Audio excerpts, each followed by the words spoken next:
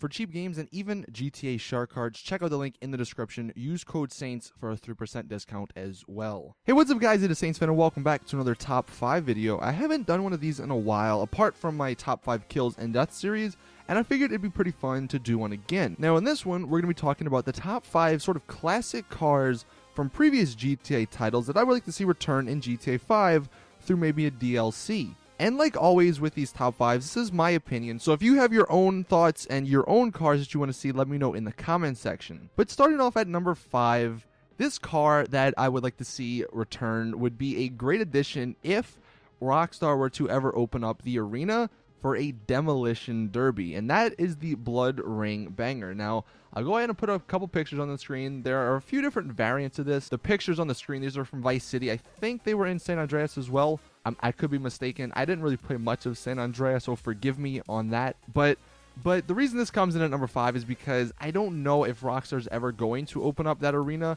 As cool as it would be, and I mean, I know there's like missions and jobs that people create that sort of have a demolition derby feel to it, but there's just nothing like, you know, playing the demolition derby in the actual arena like we did back in the day in Vice City. So that's kind of why this is down on my list, but I think it'd be really cool. I mean, obviously we've seen with the next gen, they had a couple of the cars with the different vinyls, so they could easily do that on these as well and make some really cool designs.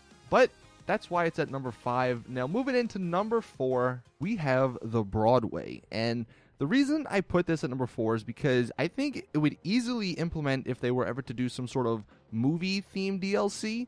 Because obviously the name itself, you know, kind of ties to that. And it just looks cool. And you can see the pictures on the screen. They have some really cool paint jobs that they had in San Andreas on this car. And I think they could easily do stuff like that again in GTA 5, but this is a lowrider car, and I don't think we've actually got a DLC lowrider car yet, so this would be the first one if that's the case, and I think it would be a warm welcome, even though, you know, a lot of people probably wouldn't use it to race, but I think it would still be a cool collector car to have, so that's why it came in at number 4.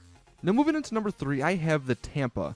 And the Tampa is a 2-door muscle car, which I think was in San Andreas, as well as the Ballad of Gay Tony, the DLC for GTA 4. And with Rockstar coming out with the Dukes and the Stallion for GTA 5, I definitely think this is one of the cars that they're eventually going to come out with.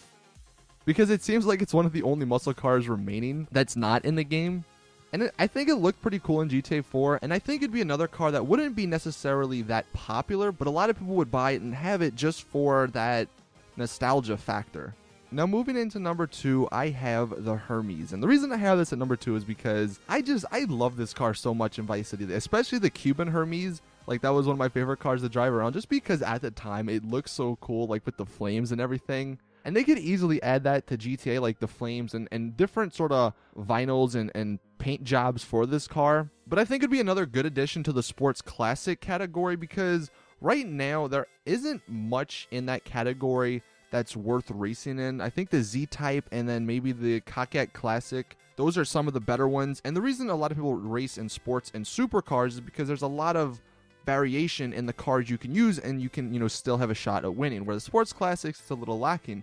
So they could easily add this into that category and have it up there with the Z-Type and the Coquette Classic. But I think the nostalgia factor is just really high with this car. I know I would buy it just to have it like in my garage, especially if they were to do the Cuban Hermes again. And I know that kind of wouldn't make sense because obviously that was in Vice City, which made sense at the time because Miami, there was a lot of, you know, Cubans there, but San Andreas, not so much. But, you know, either way, man, as a nice, like, retro DLC, I think it would fit with that as well. But, yeah, I would like to see this car come back in the future. And then coming at number 1, we have the Deluxo. The Deluxo from Vice City is probably one of my favorite cars from that game. It's an 80s-like sports car, and the reason I have this at my number 1 slot is because we haven't had a super or a sports car in the game through DLC since, I think, the High Life update.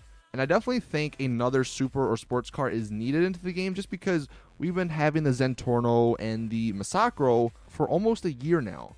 And I definitely think this car would spice that up. As goofy as it might look, you know, it being an 80s like car in, you know, the game right now, I definitely think it would fit like a retro DLC if they were to ever do that. And similar to the Tampa, this is one of the only super or sports cars that were in previous games that aren't in GTA now, like GTA 5 right now. And I think it would be a welcomed addition. So that's my top 5 list. Let me know yours in the comment section. I'm excited to hear what you guys have to say. And who knows, maybe Rockstar might see this video and, you know, get some ideas for cars in the future. But yeah, hope you guys enjoyed. Drop a like on this video if you did. Subscribe for more awesome GTA content. And as always, it's your boy Saintsfan. I'm out. Peace.